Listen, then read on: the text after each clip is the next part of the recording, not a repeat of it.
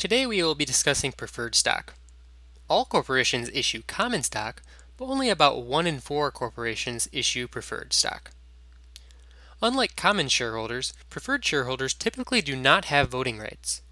Preferred shares typically have a par value, just like common shares, which usually serves as the minimum amount that the shares can be sold at.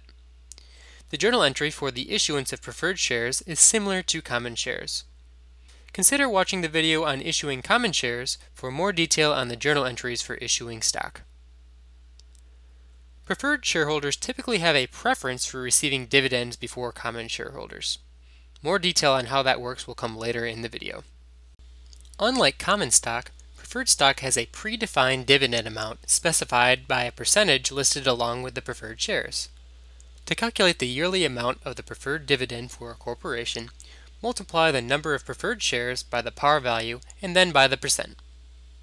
For example, a company with 20,000 shares of $10 par 5% preferred stock would have a yearly preferred dividend equal to 20,000 times $10 times 0.05, which equals $10,000. This means that the first $10,000 of dividends would go to preferred shareholders. If more than $10,000 were paid in dividends, the additional amount after $10,000 would be paid to common shareholders.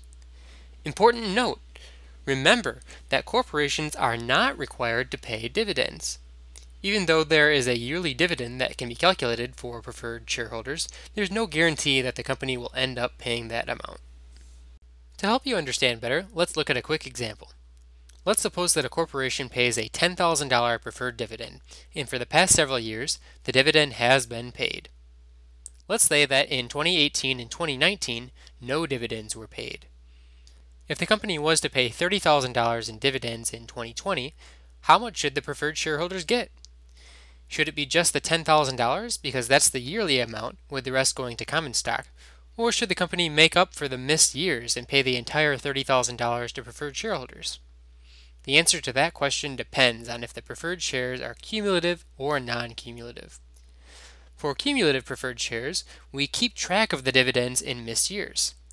The total of unpaid preferred dividends are called dividends in arrears and have the potential to be paid in a future year. In our example, this is when the $30,000 would be paid to preferred shareholders in 2020, which is made up of $20,000 of missed dividends in arrears from 2018 and 2019, and the regular $10,000 preferred dividend in 2020.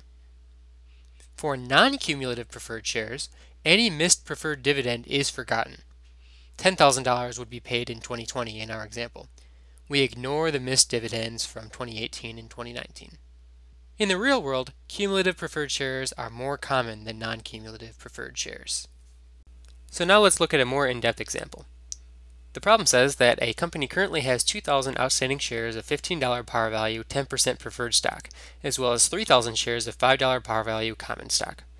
We are to determine the amount of dividends paid to each class of stock each year under each of the following two assumptions using the provided dividend table.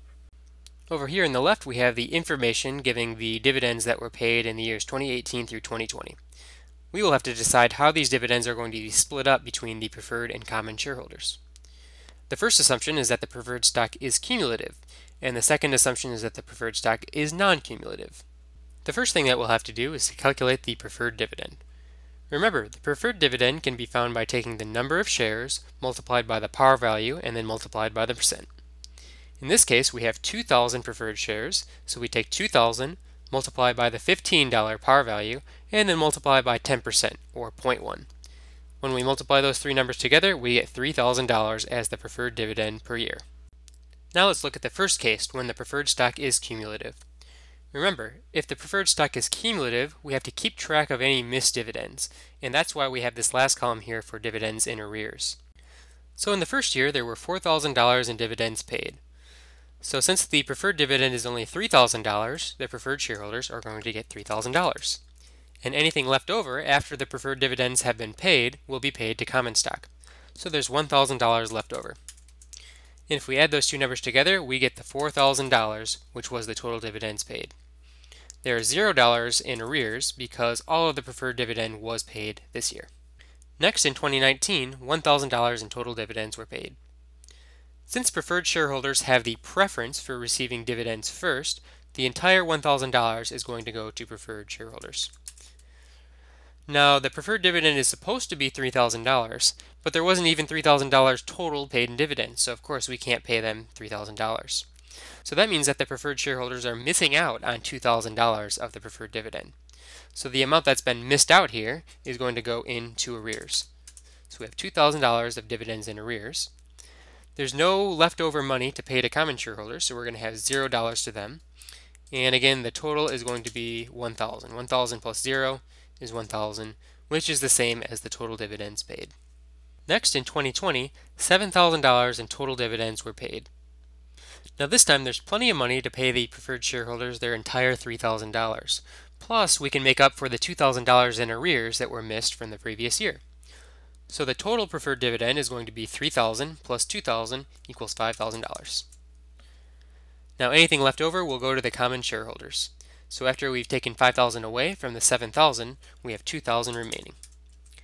This gives us a total of $5,000 plus $2,000 equals $7,000, so that's good, adds up to the total cash dividends, and this time we have $0 in arrears. Next, let's look at the case when the preferred stock is non-cumulative. So first, in 2018, there were $4,000 in total cash dividends paid. The preferred dividend is $3,000, so $3,000 goes to the preferred shareholders. There's still $1,000 left over after the preferred shareholders have gotten their dividend, so that $1,000 will go to the common shareholders. And the total is $3,000 plus $1,000 equals $4,000. Now notice that we don't have an additional column here for the dividends in arrears. That's because when the stock is non-cumulative, we don't keep track of any missed dividends.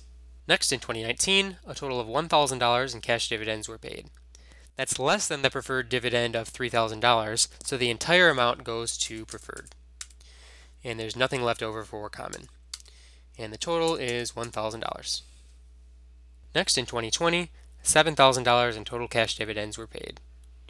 Since the preferred dividend is $3,000, $3,000 goes to the preferred shareholders. In this case, there are $4,000 left over, and that goes to common. $3,000 plus $4,000 gives us $7,000. Alright, we are finished. Now just a couple of comments on the charts that we've created here. Make sure that when the preferred stock is non-cumulative, that your preferred dividend is never larger than the preferred dividend that you calculated. There's never any carryover from previous years, so $3,000 was the largest that your preferred dividend could ever be. Next, always make sure that your totals add up to the totals of the cash dividends paid. So we had $4,000 here, $4,000 here, $4,000 here. We're good. $1,000, $1,000, $1,000, $7,000, $7,000, and $7,000. I know these charts can be a little bit confusing at first, so if you're having difficulty, rewatch this video and pause along the way to make sure you understand how each number was calculated.